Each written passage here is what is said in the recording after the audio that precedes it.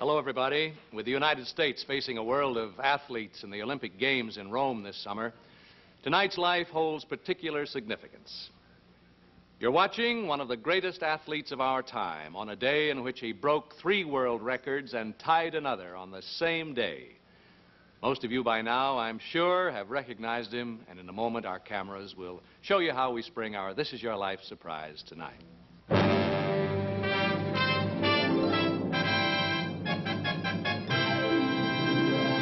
This is Your Life, an American television tradition. And now, here he is again, Mr. This Is Your Life himself, Ralph Edwards. Thank you. Hello again. Now, just about an hour ago, the man whom you just saw on film came here to NBC to make what he thought was a videotape to be used in promoting the forthcoming Olympic Games to be held in Rome.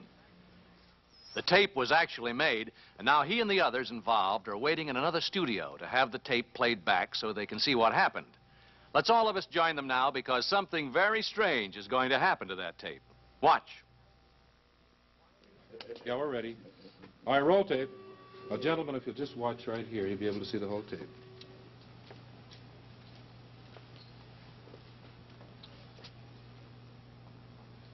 Hi, I'm Bob Richards, and I've had the wonderful privilege of representing America in 3 Olympic Games. But I want you to meet tonight a fellow who has won 4 gold medals in the Olympic Games, perhaps the outstanding Olympic performer America has ever produced, Jesse Owens. Well, thank you very much, Bob. Jesse, wonderful to have you. Jesse Owens, 2 of you have been expecting me to make an appearance tonight. 1 of you has not. Which one? Yes, well, it's pretty obvious from the look on your face, Jesse, that you are the one, because tonight, Jesse Owens, the boy from the Alabama cotton fields who became a great Olympic champion and hailed as the top track performer since 1900, this is your life.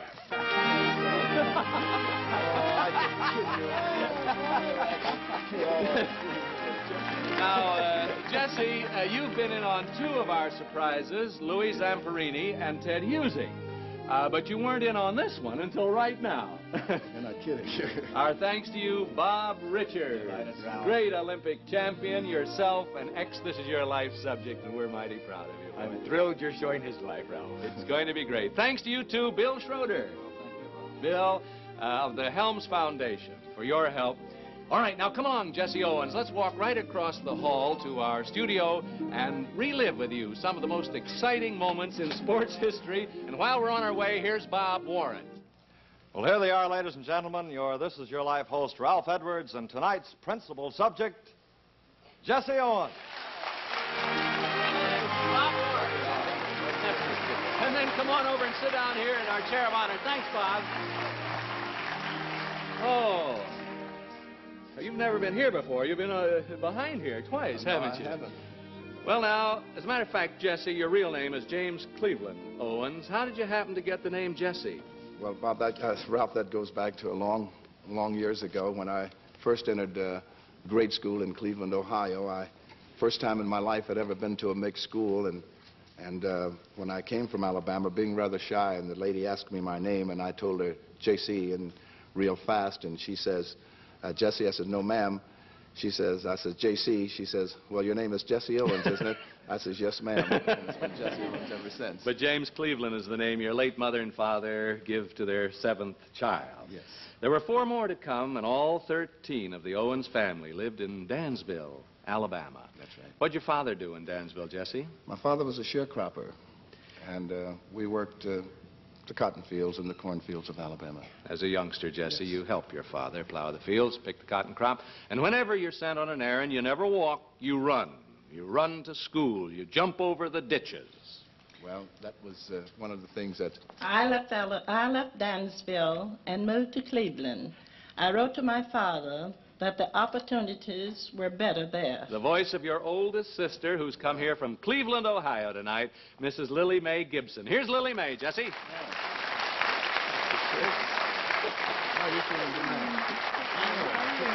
Now, let's see. Jesse was 9 years old when the Owens family moved to Cleveland, wasn't he, Miss Gibson? Yes, and Jesse was the best babysitter I ever had. He used to take care of Johnny, Norma, Rudy, and Helen. And though he was only 9 years old, he used to hold them on his lap and tell them wonderful stories. And when little Norma grew up to be a big girl and was graduating from junior high school, what did Jesse do, Miss Gibson? Jesse took his money he had earned from shoe shine job and bought her her graduation dress. Thank you, Miss Gibson. Lily May, for coming here from Cleveland tonight.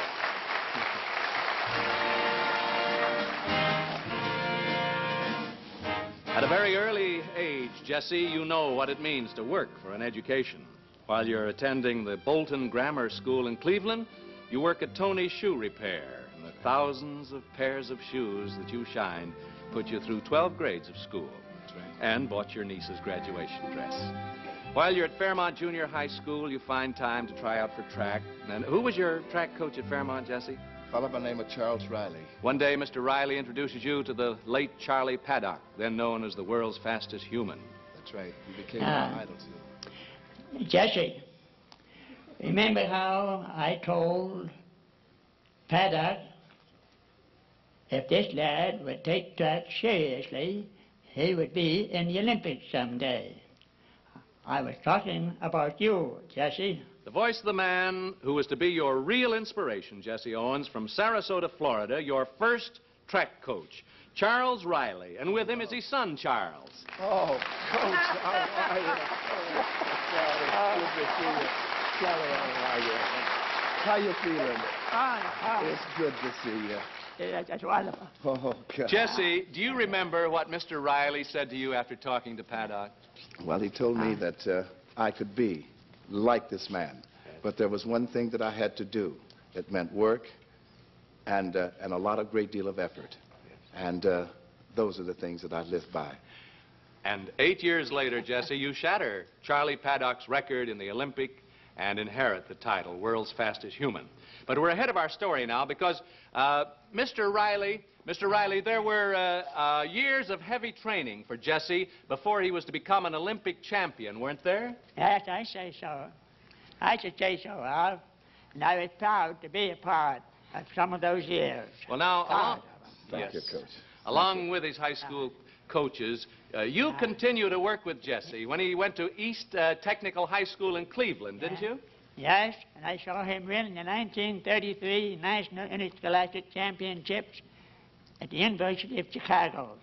Where you, Jesse, not only won the 100-yard dash in 9 4/10 seconds, equaling the adult world's record, but the 220-yard dash in 20 7/10 seconds, and the broad jump with an amazing leap of 24 feet 9 5/8 inches as well. No wonder Jesse considers you his inspiration, Mr. Riley. One thing more, Ralph, that I'm proud of, Jesse. When Jesse came back from the Olympics in 1936, he went to work, and one of the first things he did was to buy me a new car. Thank you again, Josh. Thank you, Charles Riley of Sarasota, Florida. Thank you, Charles, for accompanying your father out here. And all the time you're setting these records, Jesse, you're still shining shoes after school, on Saturdays and Sundays to help with the family finances. That's right. Jesse sure was a busy boy. You were boys together in Alabama, went to junior high and senior high school and to Ohio State University together, and were on the same Olympic team. Now teaching and track and field coach at Dunbar High School in Dayton, Ohio, Dave Albritton. Oh, no. Charlie, how you doing? Oh, you know, boy. Good to see you. Now, Dave, you were with Jesse when an honor of another kind was given him, weren't you? Yes, Ralph, you'd think that Jesse, with his many, many activities, would have, well, just wouldn't have had the time to worry about other people's problems. But knowing Jesse, he always thought of that. And, of course, out of the entire student body, he was chosen president of the student council. Jesse was a help to you, wasn't he, Dave? Oh, yes, very much so. While in school, you know, I was participating in many sports, football, basketball, track, and boxing. And it was Jess who encouraged me to concentrate on track and field. And, of course, being somewhat of a high jumper himself, very good one, he dropped out of that event so that I might be encouraged to continue. and, of course, all through his competitive days. He's helped other athletes to better themselves. Even some of them were his competitors. And Dave Albritton, you yourself set a world's record in the high jump while you were at Ohio State University and went on to place second in that event at the 1936 Olympic Games in Berlin. You two young boys from Dansville really made it. Thank you very much. Well, now, how you doing? Well, I could be someplace else right now, I'll tell you that. I'm glad you're not, Jesse. Thank you. And in just a moment, we'll continue to trace your meteoric rise as a true champion in sports and in human relations. In 1933, Jesse, you've received scholarship offers from many colleges and universities, but you enroll as a freshman at Ohio State University in Columbus. Why, Jesse? Well, because, first of all, it was closer to home. I'd heard a great deal about the coaching staff at Ohio State University, and my junior high school coach wanted me to go. Charles Riley coached there, too, That's I think. How did you support yourself during your college years? Well, I worked, I ran an elevator in the state office building at night. I worked from 5 o'clock to 1 o'clock in the morning. And I had an opportunity while on the elevator to study. And to be very frank with you, I think I got better grades in my freshman year than any other time that I was in college. Weren't you a page boy in Ohio State? And then, yes, after that, then we became a page boy in the House of Representatives. House of Representatives. And when spring of 1934 rolls around, you report for track practice. That's right. And that's when I first saw you, Jesse. Another person who has meant a great deal to you, Jesse, your former track coach at Ohio State, and this year head coach of the 1960 United States Olympic men's track and field team from Columbus, Ohio, Larry Snyder.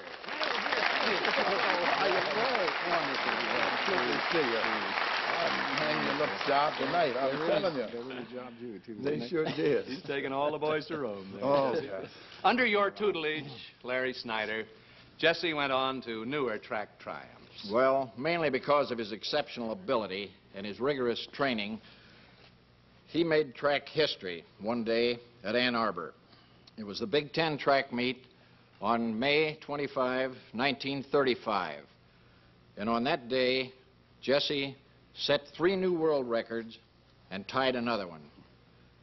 And yet, he went into that track meet with a back so sorely injured from a fall earlier in that week that the Ohio State boys, his teammates, had to help him put on his track uniform. And remember, Jesse, when it was time for you to go down and get on your marks at the 100-yard dash, you could hardly do it. That's right. And I was debating about pulling you out of the race, scratching your name, and you wouldn't have been able to run. But when that starter said, "Get set," all Jesse's pains vanished. And it was in that 100-yard dash that Jesse again tied the world record of 9 4/10 seconds. Then came the broad jump, right, Larry? Yes, that broad jump that day was held out in the middle of the football field. They made a special place for Jesse, a grass runway, and all the crowd, the whole attention of the crowd was right on Jesse, and he asked the broad jump official if he wouldn't put a handkerchief, a white handkerchief out there 26 feet from the board. And then, forgetting all about this bad back and carrying it right with him, he took one leap and set a new world record. Jesse, that was a fabulous day. A world's record of 26 feet, 8 1/4 inches, which still stands after 25 years. And this is the only current world record to have stood up for that long. And following that masterful performance, Jesse, May 25th, 1935, at the Big Ten meet, you go on to set a world's record of 20 3/10 seconds in the 220-yard dash, and still another of 22 6/10 seconds in the 220-yard low hurdles, all within the space of 1 hour and 15 minutes. When the meet was over, how did the back feel, Jesse? They had to carry me upstairs. They really did, Ralph. Thank you, Larry Snyder, and good luck to you and your U.S. Olympic squad in the coming games in Rome. Thank you.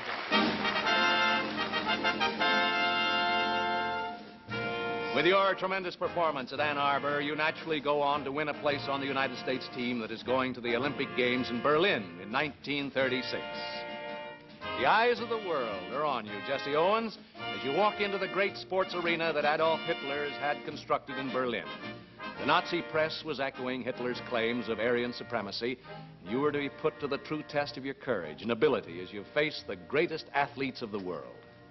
I marched with Jesse into that arena. And so did I. Two former Olympic teammates of yours, Jesse, both at that time co-holders with you of the 100-yard dash world record. From Chicago, Illinois, Ralph Metcalf, and from Los Angeles, Frank Wyckoff. I've been with this guy for 2 days.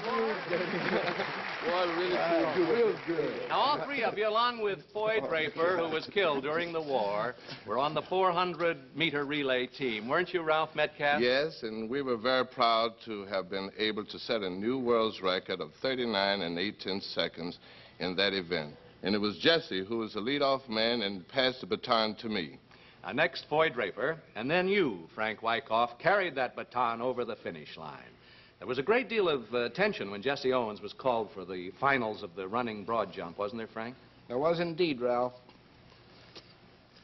Jesse He had a big rival. He had a formidable contender there from Germany, Lutz Long, who went out and on his third try made a leap of 25 feet 9 3/16 of an inch. And then came Jesse's last jump, and with a look of determination on his face, you sprinted down that runway, Jesse, leaped high in the air and landed into the pit.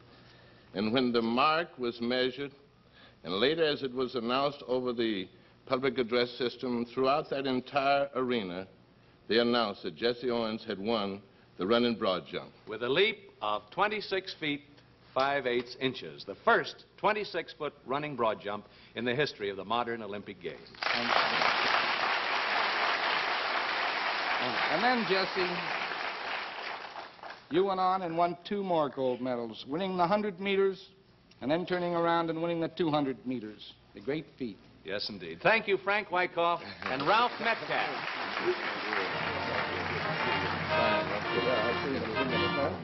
On your return to the United States, Jesse, you're given a hero's welcome, and the ticker tape that floats through the air in the canyons of New York City is said to equal that accorded Charles Lindbergh. In 1937, you returned to Ohio State. And shortly afterward, begin a series of appearances. With whom, Jesse? Well, I was with Bill Robinson. Yes. Bojangles Robinson, and I might say that Bill was a great guy. Yes, he was indeed. just a tremendous guy, and we went together throughout the country, and you know, I'll tell you, when he passed away, I lost a real friend. I want you to say, I want to know that, and he taught me many things in reference to the entertainment world. The fleet-footed athlete becomes a nimble dancer. You lead a swing orchestra, make a motion picture here in Hollywood, and with the money earned doing all these things, you buy your parents a new 15-room house in Cleveland. Then Jesse went into the dry cleaning business and lost everything. The voice of your childhood sweetheart, Jesse. You met her when you were in junior high school. You were married in 1931. Your wife, Ruth.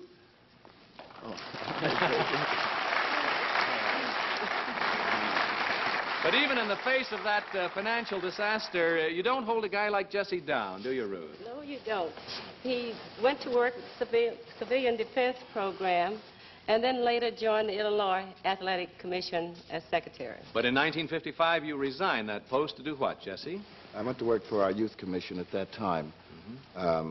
We have quite a commission, and we have studied your commission out here and the commission in New York. This was a goodwill tour of India for the State Department. Well, first of all, I might say that first we went on the goodwill tour of the Far East. We visited India, Malaya, and the Philippine Islands. Ruth, what did this entail? You've heard Jesse speak of it. Well, it entailed training of Indian athletes, speaking at schools all over India, charming the people. Yes. And there was a commercial firm there that gave Jesse $1,000 for the use of his name. And he, in turn, turned it over to the athletic department of India to be used for worthy Indian athletes. For the past 8 years, Jesse, you've been doing public relations work for Leader Cleaner in Chicago. You've reached a new pinnacle in your life now, Jesse Owens, higher perhaps than even 4 gold medals at the 1936 Olympics, higher even than the 3 world marks broken in one tide at Ann Arbor in 1935. Today, you're dealing with records that don't appear in the annals of the Olympics or the AAU. These are the records of boys off to a false start whom you've gotten back on the track in your capacity as sports specialist with the Illinois Youth Commission that you were talking about. Now, in just a moment, Jesse Owens, we'll meet one of the youngsters whom you've helped. It's your belief, Jesse Owens, that a boy interested in sports is a boy who won't get into trouble, right? That's very true, Ralph. Recently, you established a program of sports clinics in Illinois where top-name athletes give instruction to groups of boys. And your junior sports jamboree, a junior-size Olympic Games, has attracted each year over 1,800 youngsters. I guess that I could have been one of the juvenile delinquents that you read about in the papers if it hadn't been for Jesse Owens. The voice of a young man whom you've helped, Jesse. From Chicago, here's John Hickman. Oh, yes. How you doing? John, tell us how Jesse changed your life. Well, I came from a broken home, and as a youngster, I had few opportunities to find the guidance that would mold me into a useful citizen. And I first met you, Mr. Owens, at the Southside Boys Club. That's right. Where you gave me a job and helped to build my character by teaching me good sportsmanship and fair play.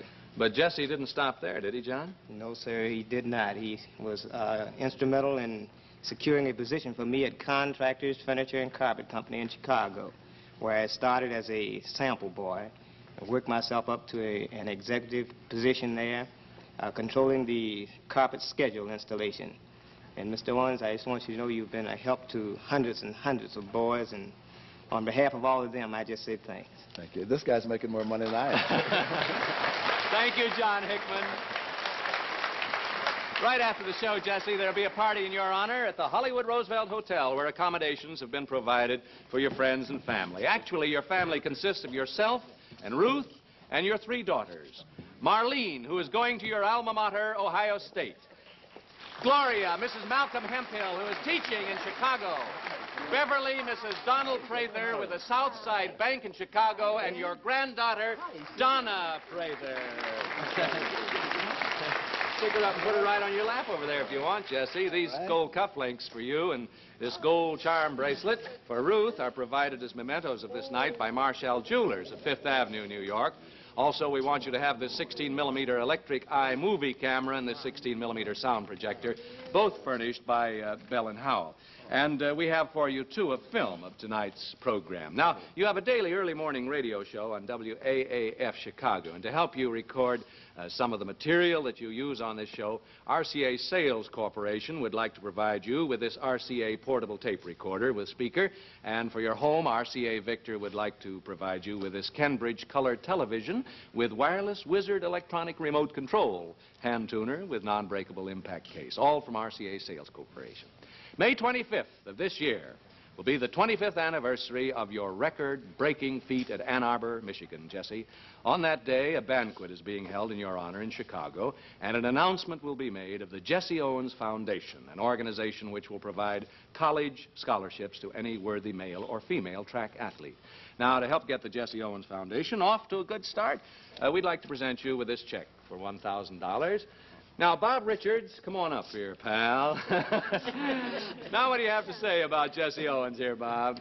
Well, Jesse, as you have often said, if when a man achieves success, he can't reach back and lend a helping hand to someone less fortunate than he is, then all his own success is in vain. Jesse, you've reached back many times, and thanks to you, many a boy is made a better man. This is your life, Jesse Owens. Thank you, good night, and God bless you.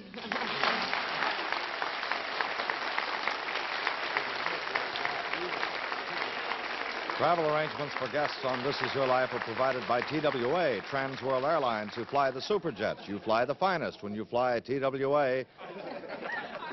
If you've devoted your life to America's future in a very special way, if Mother's Day is meant to honor sacrifices such as you've made, then the life we relive next week may be yours. We'll see you then. Good night and thank you. Good night, Jesse. This Is Your Life is a Ralph Edwards production, produced by Axel Gruenberg and directed by Richard Gottlieb. Additional promotional funds were furnished by Trans World Airlines. Portions of this program were on videotape and film.